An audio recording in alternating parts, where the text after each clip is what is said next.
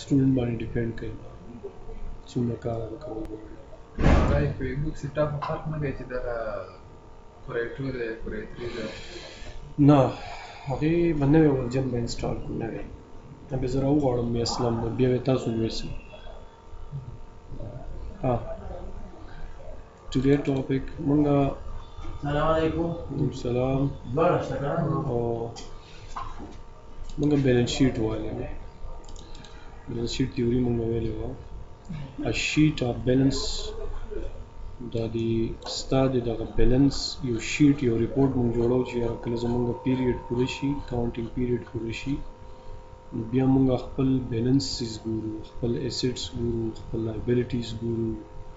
خپل اونر اکویټي ګورو چې ایسټس سره څومره پاتې دي لایبیلیټي را باندې څومره ده اونر اکویټي می څومره ده نو دا غي ریپورټس مونږ جوړو چې هغه ته بیلنس شیټ ویل کیږي نو بیلنس شیټ په دوه قسمه جوړیږي یو ته پورټریټ وي یو ته لینډسکیپ ویل کیږي تاسو دواړه استعمالولی شئ نو د بیلنس شیټ مقصد او هدف دا وي چې مونږ د دې د لارې معلومولی شو چې زمونږ ایسټس پاتې څومره دي په مونږ باندې لایبیلیټي څومره پاتې ده او په مونږ باندې چې کومه دی زمونږ اونر اکویټي چې کومه ده هغه څومره ده کله چې ته یو بزنس اخلې نو ته به اول دا ریپورټ ګورې کله چې ته یو بزنس کې شیر هولډر کېږي یو بزنس پارټنر کېږي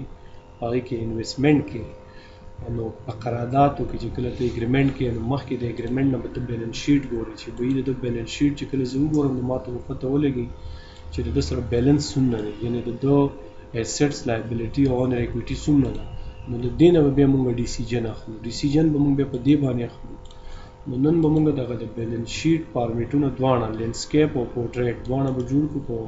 ایکسل کې نو د هغې دپاره به مونږ راځو مایکروسافټ ایکسل به کولاو کړو د ایکسل له لارې به مونږ اول پورټریټ او بیا به لینډسکیپ جوړ کړو نو فارمټ دا دی چې وروره پس به موږ سره کمپنی نیم راځي هغې نه لاندې به بیا زموږ سره اکاونټینګ پیریډ راځي او د هغې نه لاندې به زموږ سره ریپورټ نیم راځي هغه زموږ سره دی بیلنس شیټ نو دغه ټایټل چې کوم دی ټایټل دا به مشتمل وي په درې کټیګري باندې فرست نیم اف بزنس اکاونټینګ پیریډ او دریم ریپورټ نیم سو فرست به مونږ دلته کې اکاونټینګ بزنس نیم به واچو چې هغه به مونږ راواخلو مثال البوسا کنسټرکشن به راواخلو هغې نه لاندې چې کومه دی مونږ به بیا د دې اکاونټینګ پیریډ به واچو زه به بلیک کوم بلیک په دې ورکوم چې دا په ساده پرنټر باندې چې کله ته د پرنټ وباسې نو دا بیا ډېر زیات روښانه راځي او هغې نه لاندې به بیا مونږ د دې ځای کې د اکاونټینګ پیریډ دې راواخلو چې هغه اکاونټینګ پیریډ مونږ څه ورکړو اوس زموږ سره 31/12/2019 به راوباسو ځکه کال پوره شوی دی کال چې شوی دی دا زموږ اکاونټینګ پیریډ شو او دې له به داسې وکړو چې دا به تت غوندې راواخلو او هغې نه لاندې به بیا مونږ خپل ریپورټ نیم چې کوم دی هغه به واچو چې هغه زموږ سره دی بیلنس شیټ او د دې لپاره به مونږ بلیک and white او بولډ دویم کار به دا وکړي چې دا ګریډز نه دي ګریډز دا به آپ کې نو دا ته د آپشن د لارې هم کولی شي په آپشن کې چې ایډوانس ته راشي او په ایډوانس کې لاندې زموږ سره یو آپشن دی دلته کې چې څه وایي دا شو ګریډ لاینز چیک آف اوکې که نو موږ سره کې لاینز ختم شو او چې ټیمپرري ختمې نو دې ځای نه هم کولی شي چې ټیمپرري ستاسو ختم کړي فلحال موږ دا کوو دا سلیکټ کوو او داسې به وکړو داسې به وکړو جناب چې دا ځای به سلیکټ کړو داسې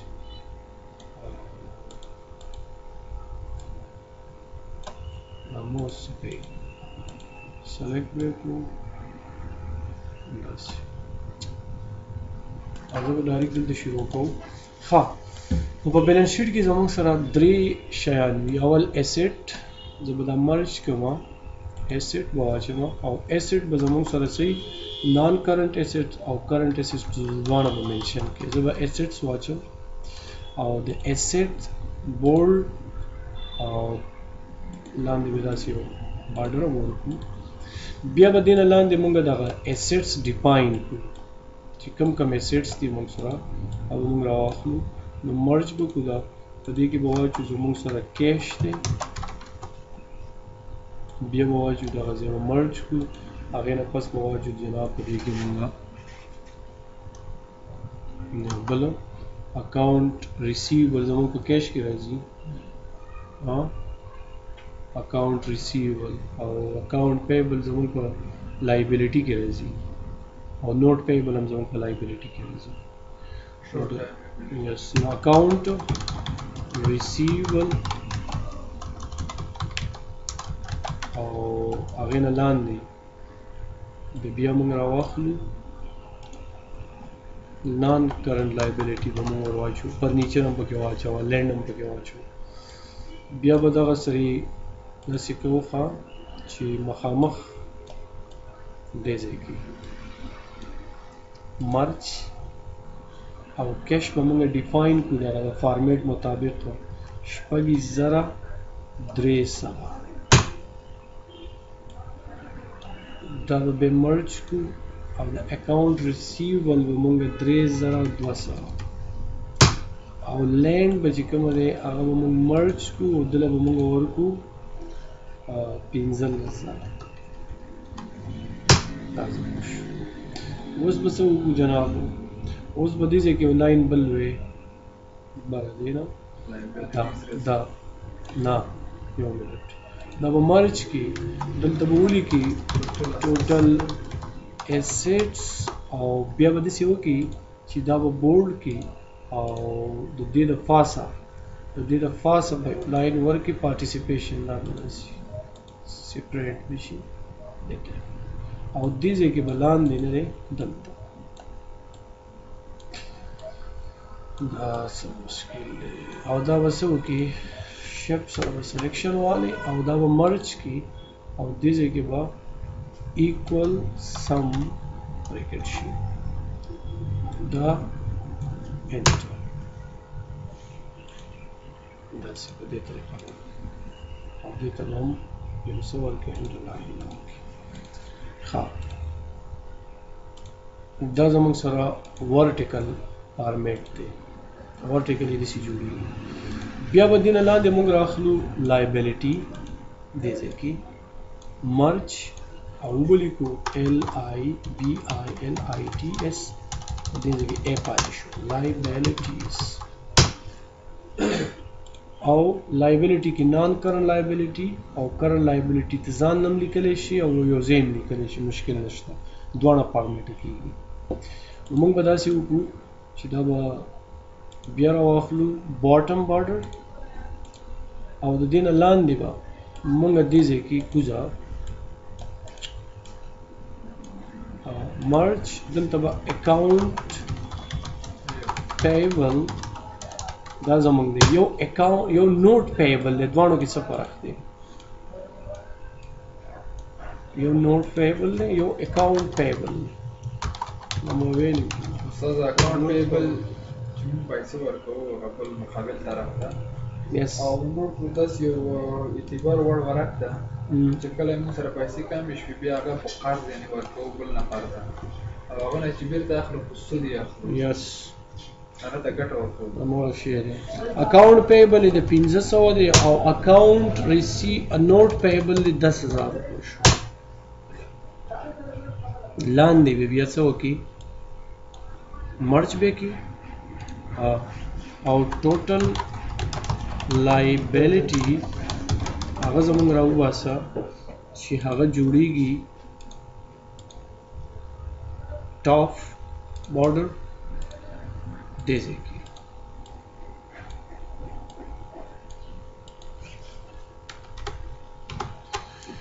مرچ equal sum bracket به شروع شي دا به سلیکټ کړو bracket به بند شي انټر به شي بولډ او underline داسې. ها دریم بیا موږ سره honor equity دا مرچ ته ولیکو honor equity bold ولیکو bottom borders دې کې به یو retain دا به مرچ کو یو به دې کې موږ واچو capital stock یا capital او بل به موږ دې کې واچو retain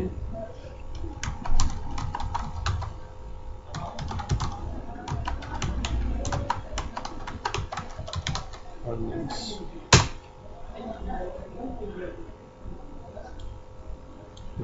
مرچ capital زموږ سره دا جی 15,000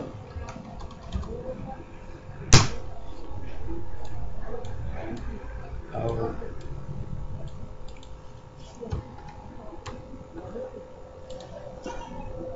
9,000 زموږ ریټین دی. مقصد دا honor equity په ځای چې capital ولیکو بیا صحیح نه راځي. کوم ځای کې هغه پاس هغه honor equity دی کنه دا چې capital ولیکو نه غلط راځي دا ټایټل یې هغه honor equity او capital څه فرق لري سره؟ honors that the honor responsibility honor ملکیت belongs to the founder of this business founder چې څوک وي دا غیر لپاره موږ په ټایټل کې honor equities استعمالو specific names دي دا اوس دلته راوړه اوس به موږ داسې وکړو جنابو زه به مرج کو او موږ به داسې وکړو چې liability او capital دواړه به موږ خپلو کې جمع liabilities plus honor equity honor equity جمع honor equity ټول سره جمع کوي دلته راوځي دې ځای کې موږ ورته وایو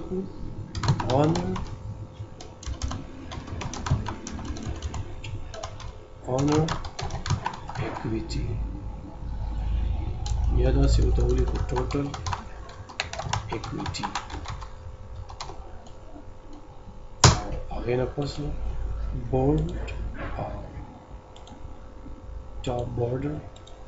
merge this area equal the sum bracket start select both enter اس میں لان دی مرچ کو دازیں total liability plus honor equity select bold او دې لپاره ولاړ شي لاندې line style double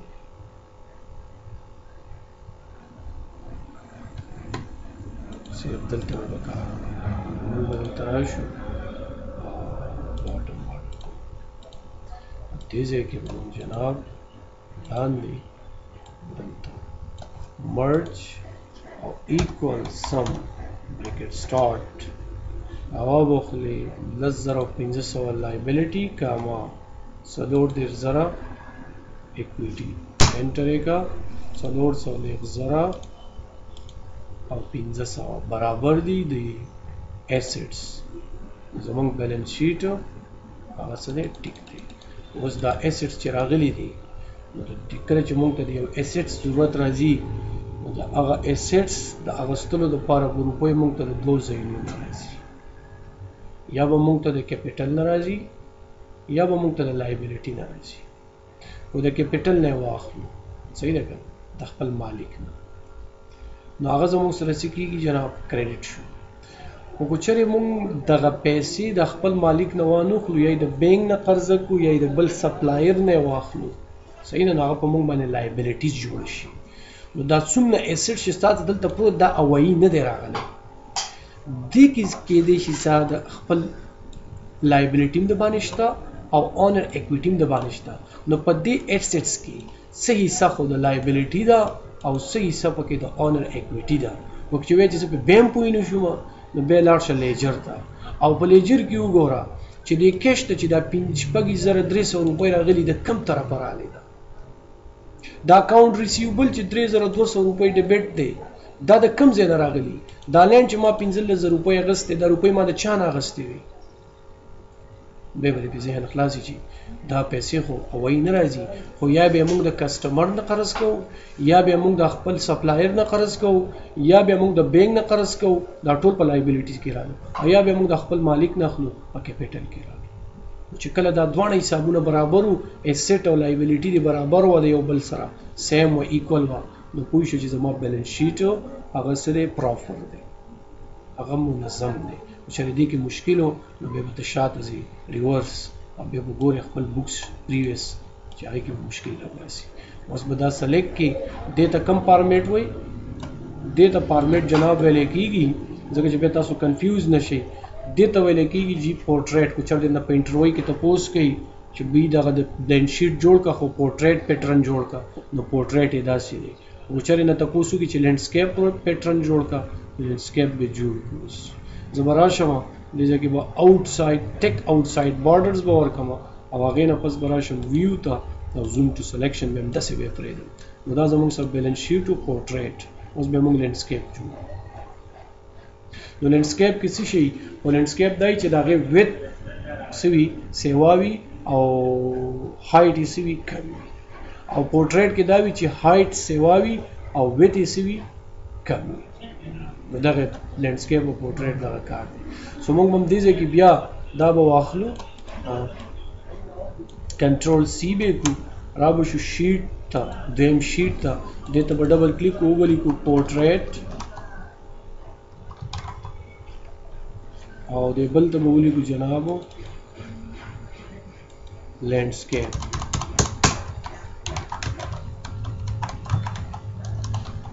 لینډسکیپ کې به اسکیپ دا به څه موږ جوړ کړو پورټریټ د موږ شو په موږ تر راشو کنټرول وی جست د فیس په خپل ډیټا ولی کنټرول سی او دلته به څه کو کنټرول وی دا شین د کنټرول وی دا به سره د طریقه راشي دلته موږ سره سړي بارډرز به په لال موږ څه کو هټاو یا به ختم نو به کو اله لاله ختم. اوس موږ لینډسکیپ شیپ جوړ کو لینډسکیپ شیپ څنګه جوړو هغه لپاره موږ الموس هم کنسټرکشن کمپنی سیم ټو سیم ډیټا دمدا دلته به موږ شو دا شکل چې کوم دی شیپ دا به موږ چینج دا بټنو باندې جوړول شي د شیپ د لارې به څنګه جوړي دسی جوړای ښه دا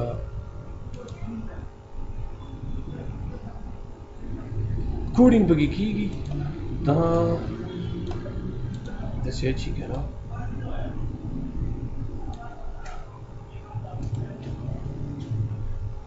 دغه دنه جوړي د اسید د پاره ځان لا واخلي اسید د باندې مرز کارو لایبیلیټیز د پاره ځان واخلي او اون ایکوټی د پاره ځان بیا بدل تلزی فایل ته آپشن ته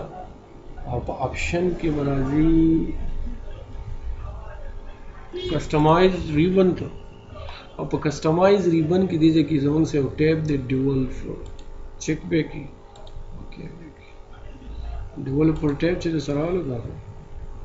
دیږي چې زمونږ سره بیسیکي جناب دیږي موږ سره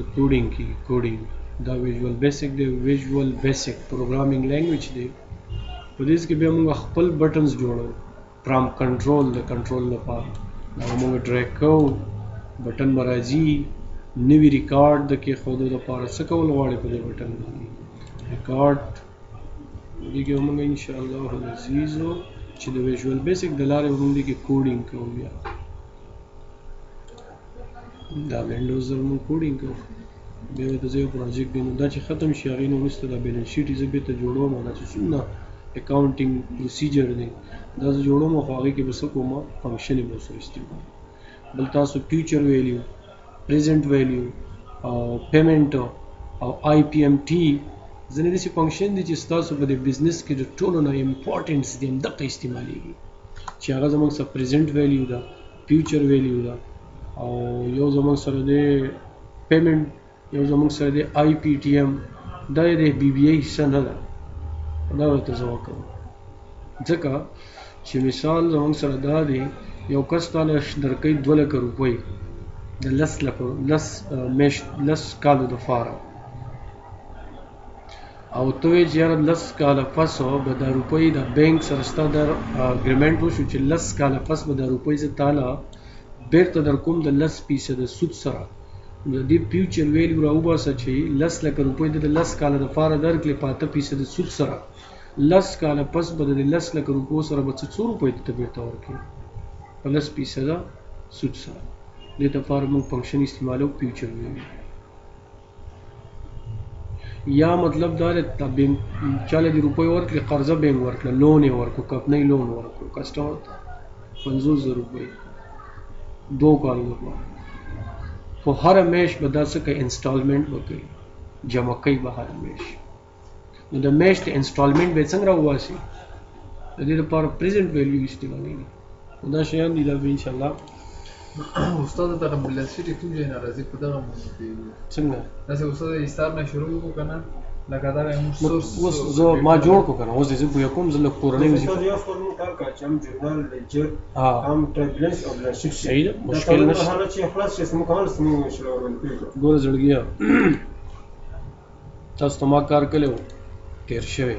هغې کې له کورنۍ وظیفه در کوم که نه دا څه شو دا تاسو جوړ کړی دی جورنال شته جناب لیجر شته جناب ټرایل بیلنس شته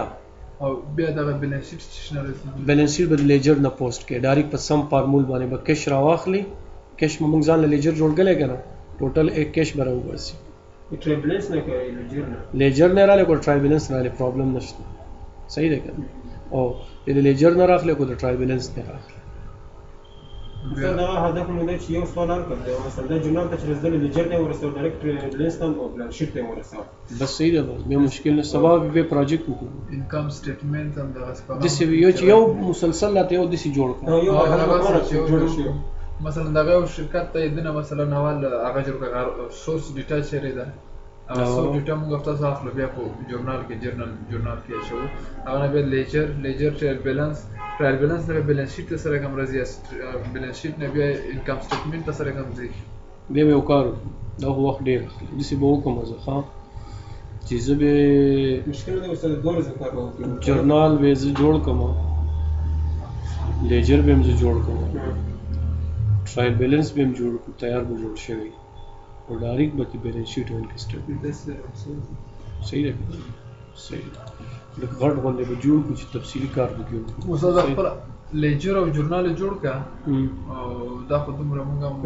دا کوم کار کوي شي هغه تاسو کولای شئ دا وسه تیار ریډي کوم هغه ریډي او خالي پاتره ټرایل بیلانس ما جوړاوه ټرایل بیلانس به په گاډه جوړاو چې پوه شو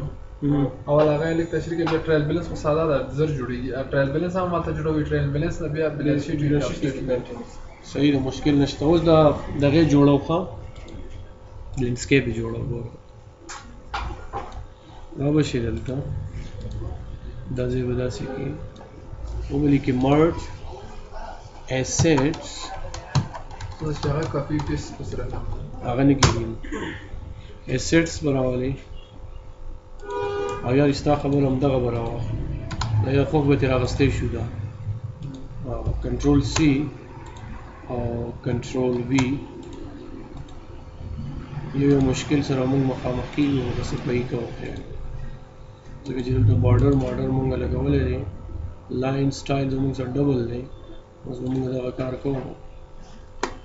چې موږ به دلته کې راخلو باټم بیا به راشو د دې نه به راواخلو کیش داسې کنټرول سی لینډسکیپ کنټرول चलो ट्राई करो, try control right click copy दिया वाला शुरू था paste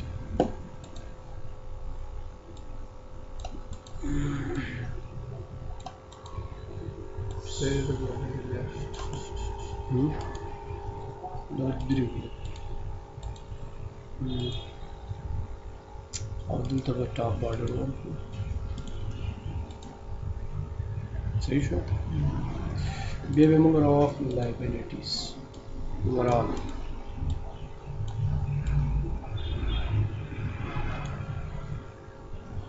Control C landscape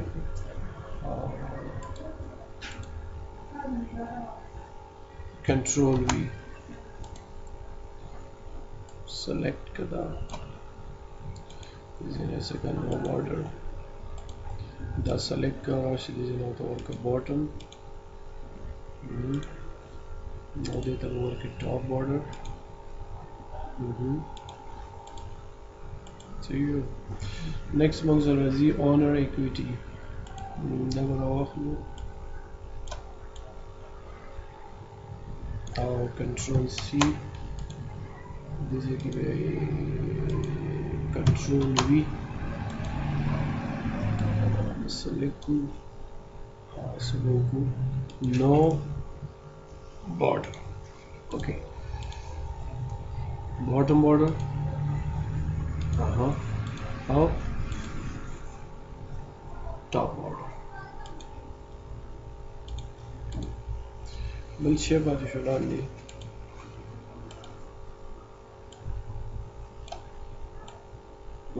control C لا عندي شو control V بس أنا select كذا अब इसे क्यों आया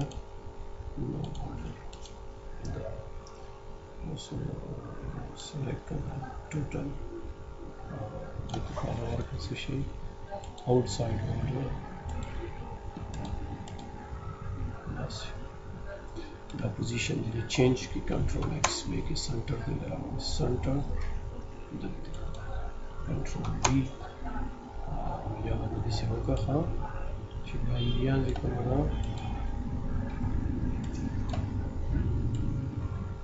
to see ختم control clear दराज clear आ दाज़े सड़कों merge करी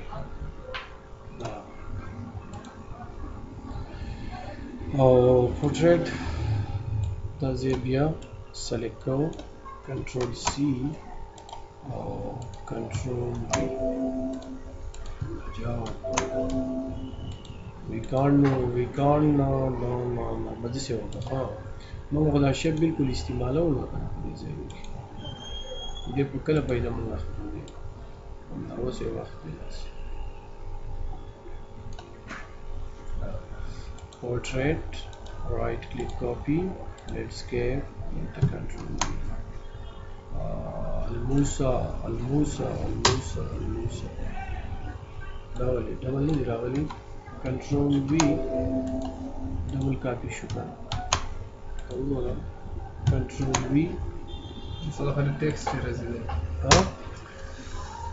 شيء كله رزيد التكست خالي رزيد بشيب باندې بسو نغه استاد د مارجن آن مارج کړه دا وچ مارج کړه control C غبي ټیکس کلر باندې بسو کله مهم نه دی دا به اوس تاسې کو جناب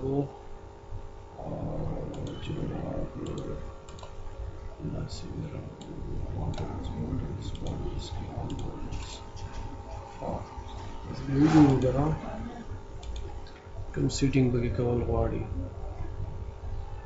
دا اوس راځي نارمل so go file when a person I should to print let's see about it. Basic مشکل مشکل نه ده مو سره ځکه چې دلته مرجن نشته مرجنز په برج بریک ته راشه بالکل سره وصل دغسې وکړئ ښه سلیکټ کړئ کنټرول ایکس ادھر آ جاؤ کنٹرول اوکے یو پرابلم چې دلته جوړ شو هغه د مرج د لارې څه وکړه 40-25 بیک لفت this I think these are the total assets کوئی بھی شوي دا کار فضول دی هیڅ فایده نشته دا اوس زموږ سره پورټریټ او لینډسکیپ په دې طریقه باندې موږ کولی شو چې بیلنس شیټ هغه څه جنابو هغه موږ موجود کړو پورټریټ او لینډسکیپ دا لینډسکیپ پیټرن او دغه زموږ سره پورټریټ پیټرن باقي بیا دې کې موږ څه کوو انډینز نه انډینز Nosotros te dará como tú, la verdad. La zona أعطنا ترناه بالوصول الواحد علينا. تونا نحو بولي ولي هغه لا یو لسنه موج وسره چې هغه کویک بوک مو سره شروع کو نو صبر وکړئ یک د مارچ مو شروع کوئ چې دا دوړه مو نه وی د سی ویډای کوم یو دا مو یو او مشیزا د کې به کارون کو نه بنای ساده کې وضعیت کار وکړل لپاره چې تقریبا کوم وخت د تقریبا نه پیږي چې دا بیلنس شیټ کوم شو دا خو د جوړو مشکل حل شو زما کار د تیوري متعلق زروانو صحیح نه و زما کوته ما ته هم نه ویزه ته جوړو خپل باندې زما تیوري چې کومه کنسپټ ختميږي دا دی زما سره ګوره بیلنس شیټ او انکم سټیټمنټ شروع کیږي اوس به زه داسې وکړم یو به سبا به دام حل کوم چې انکم سټیټمنټ کې مونږ ریوینیو سیل دا شیان به هم حل شي سبا دا نو زموږ اکاونټینګ سایکل ختمېږي که نه انکم سټیټمنټ اپلوډ نو بیا به زه د سره نه داسې وکړم چې د سر نه به یو پروجیکټ شروع کړم نوی پروجیکټ د جورنال لیجر او ټرایل بیلنس او بیلنس شیټ او انکم سټیټمنټ به ته وته صحیح ده نو زیات نه زیات نه 3 ورځې دی والی نو 3 انتهایی 3 دی واخلي په دې کې موږ د یو پروجیکټ کوو صحیح ده بیا نور شیان دي هغه بیا به جوړو د تخیر نن څوم تاریخ دی 28 دی تشتم دی نن کنه بیا پیټی کیش او کیش فلو او دا بل شي کیش آن هند او څنګه جوړیږي او دا مختلف ریپورټس دي هغه به کېږي مشکل نشته فنکشن او چې دا سره دا ورسره